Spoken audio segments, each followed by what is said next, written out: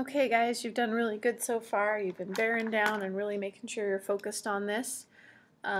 We have probably a couple more we want to go through. I'll try to split this sums and roots of polynomials into two videos. The first where we derive where these are coming for, and then the second we're going to look at a couple examples of where we might use that or where IB might be testing us on something like this.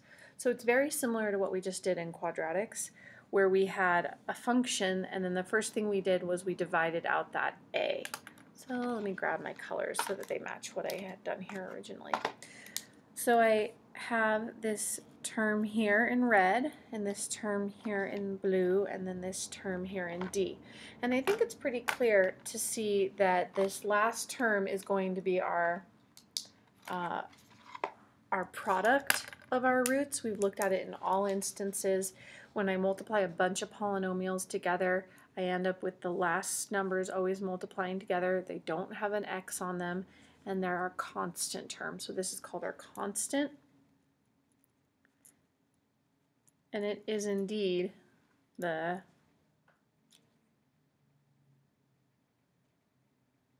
product.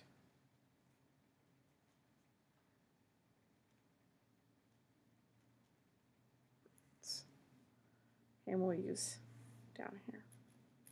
We're going to look at that. So again, we can write any polynomial as a product of its roots, and that's going to be x minus alpha, x minus beta, and then lambda. You haven't really looked at lambdas before. It's a different term. It's just another Greek letter. I don't know, it kind of looks like a walking man to me. He's like maybe Charlie Brown bent over kicking a stick or something because he's upset. So that's what lambda looks like. And then we have alpha, beta, and lambda are the zeros of our product. So here we go. I'm going to give you a second. We're going to multiply that bad boy out. Let's make sure we can find all of the pieces of this. Hold on. Okay, so, whoops. X, X, and X. And then we have these two, these two, these two. And if you want to go ahead and write these out in, maybe you multiply these two together and you get x squared minus this term and that term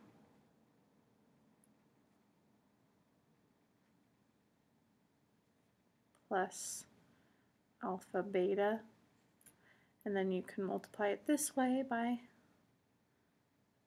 x minus lambda.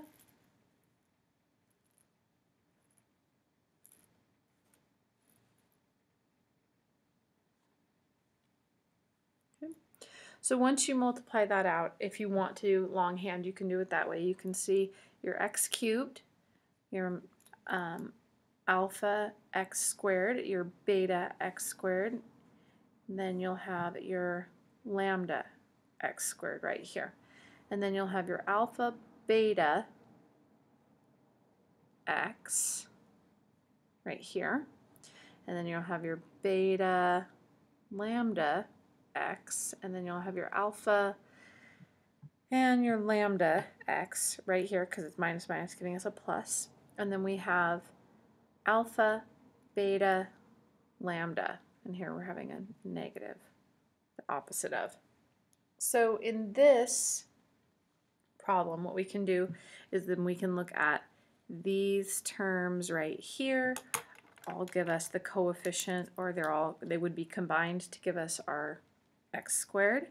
And then we have these guys right here all combined to give us our linear term.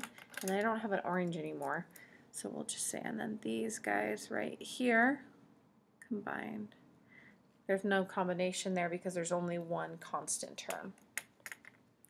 So that means that I can then factor out that negative there and then factor out the x squared, and so I have x squared times the quantity alpha plus beta plus lambda. If you're confused on where the minus went, It's right there. We pulled that negative out. Did the same thing here. There's our coefficient, and then again, this guy's just real simple. Boom, 3 multiplied together. So in this case right here, my sum, you can see, is alpha, beta, lambda, and there's our product. So those are the two things we were looking for, which were the sum and the product of the roots. So here, this b over a and this right here, b over a, are our sums. Okay. Again, opposite.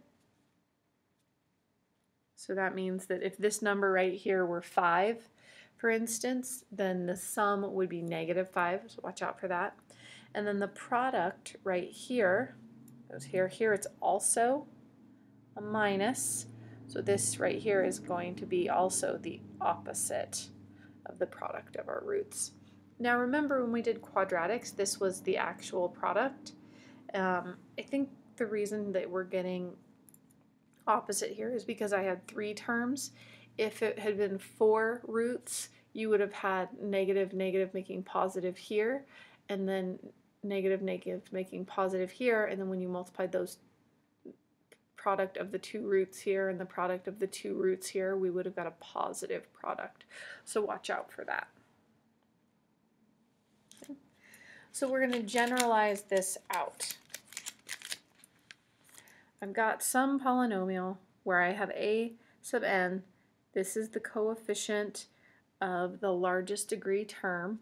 Here's the second term, ellipses, I labeled them for you, dot, dot, dot, meaning I'm going from here all the way up to almost the very last term. This is the next to last term and the last term, a sub 0.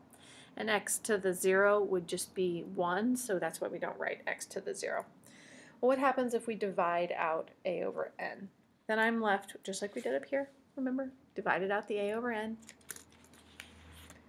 We're left with a sub n minus 1 over a sub n, and we would do that all the way down until we had divided out every term, that coefficient, on the linear, on the first term here. So this term right here is going to be our sum, and this one right here is our product. And again, these are both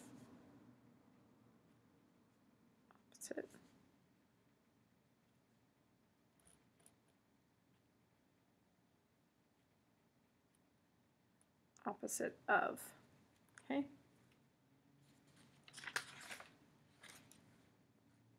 Right here. So it's opposite on odd power. And I guess we would just write that as not opposite on even power.